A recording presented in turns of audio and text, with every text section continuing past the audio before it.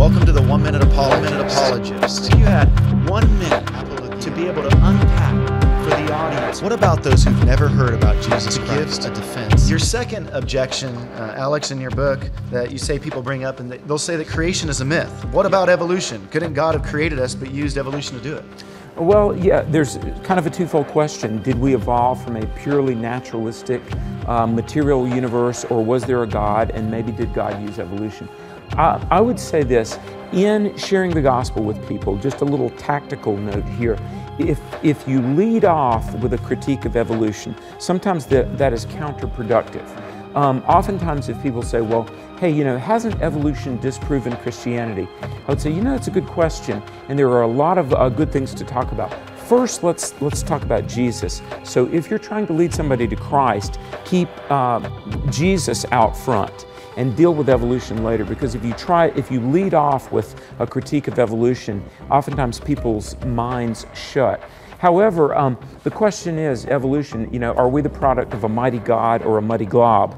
Are we made in God's image or mud in God's absence?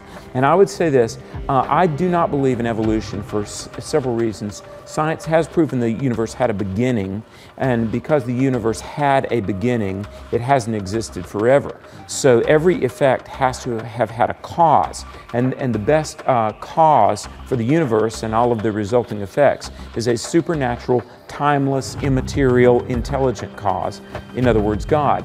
I mean, think about this. If we evolved out of the primordial soup, time plus chance plus Darwin's warm little pond, quote unquote. I mean, something came from nothing, something turned into something else. Chaos is the mother of order. Inanimate matter produced intelligence and consciousness, and then multiple centers of consciousness, because you and I we're both conscious, but yet we're different. Materialistic science has no accounting for that phenomenon. And so really the complex, well-ordered world, the universe, finely tuned for life to have existed, seems, again, best understood in terms of there being a God. As far as macroevolution, something coming from nothing, something turning into something else, we simply do not have evidence for that. Let me give you two things, and I know the title is the 1 Minute Apologist, so I've kind of blown that out of the water. But you might classify science in a couple of ways. You could talk about operations, how things work, but origins, where things come from. Operations are testable, repeatable, observable.